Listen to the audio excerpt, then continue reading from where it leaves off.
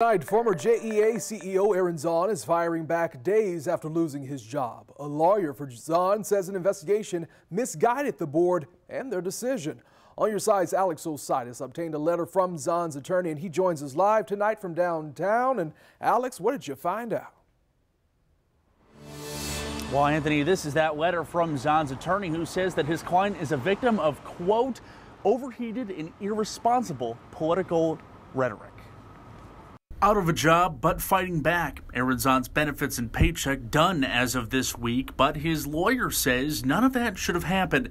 In a 3-page letter John Mullen sent to the On Your Side team, he says Aaron Zahn didn't alter any consulting PowerPoint, as city attorneys alleged. But for Councilman Rory Diamond, he believes the investigation holds up. You look at the different reports, the documents that were changed, it goes into Aaron Zahn's email one way and then comes out of his email a different way.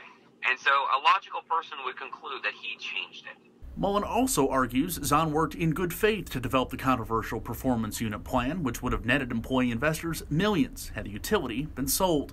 Zahn plans to appeal his firing. That'll be an issue for the new JEA board, which will be filled with new faces following the mass resignation Tuesday.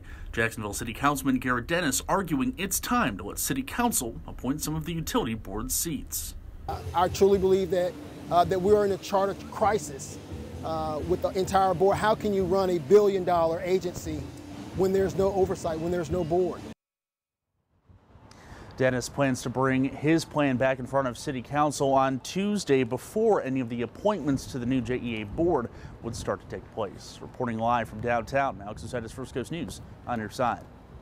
Continuing coverage now, we've learned that bids from 4 companies vying to buy JEA range from $5 to more than $8 billion, billion with a B, according to information released by the city's ethics officer.